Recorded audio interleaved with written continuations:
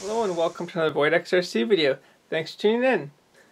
So today I've got a few more upgrades in for the Feiyue that we're going to take a look at. But first, I just want you guys' opinion. I've had this light bar sitting in my parts bin for quite a while. And since the one that I had actually ordered for the Feiyue has not come in yet, I have no idea when or if or what. I was thinking, well, maybe this will look good on here. And I just can't really decide if it does look good or not. It sort of looks okay, I think. I'm just not really sure if I like it that much. So if you guys want to let me know in the comments what you think, if it looks good or if I need to paint it or whatever I would need to do to make it look good, if it will look good, just let me know. That'd be much appreciated. So let's have a look at a couple more of the upgrades that I finally received. There's only actually just 3 of them. It was the rear suspension arms here, these brackets, and the aluminum hex hubs. Let's get started with the aluminum hex hubs. So they do actually make your wheel sit a little further off or out. As you can see in that in the wheel nut there, the axle doesn't come all the way out to the locking part on the nut there. So I've had to use thread locker. Now these are wider wheels than normal, so I haven't tested it with just the normal stock wheels. Let's just go ahead and actually do that right now and see how they fit on there. Let's take this back one wheel off here.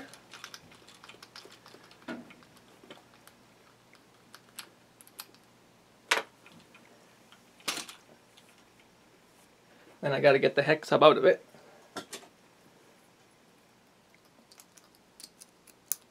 Come on. Yep. I could use a little cleanup, it looks like.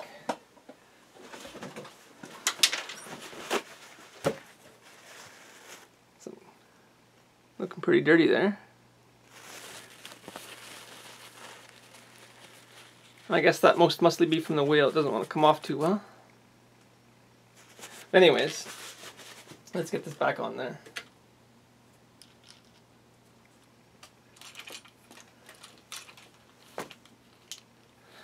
So as you can see, when you do put the hex hub on there, if it'll focus,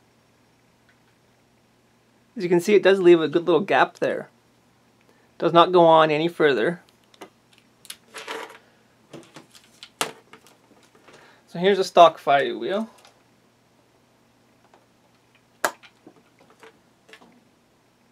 So I think with the stock wheels, you would not need to put thread locker on, most likely. Because I think the locking nut will go on far enough, but we'll find out in a second here. Yes, the locking nut does appear to go far enough to actually use the lock nut. So if you're just running stock wheels and you're running the aluminum hex hubs, you probably don't need to thread lock the ends of them here. However, if you're running wheels that are any thicker, I would definitely recommend using thread lock, otherwise you will most likely lose the lock nuts when you're driving around, which is no fun. I've had that happen once or twice.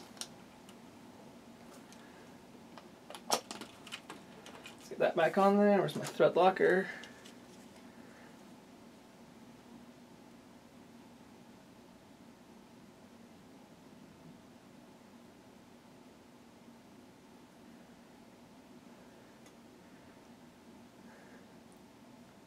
Go.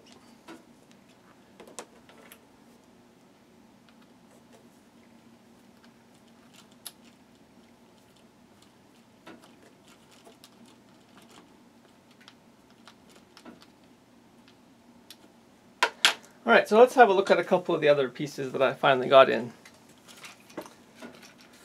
So when I first got these pieces all together, it seemed like there's a little bit much, the fitment isn't that good, as you can see here. It's got a little bit of a rock back and forth, and you can hear it definitely.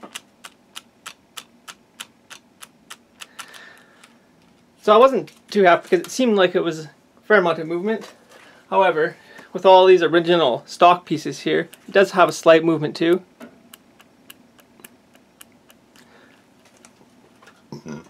Oh, excuse me. So I don't really think it's that much worse, although it definitely sounds a lot worse. If I can, let me see if I can get a close up here.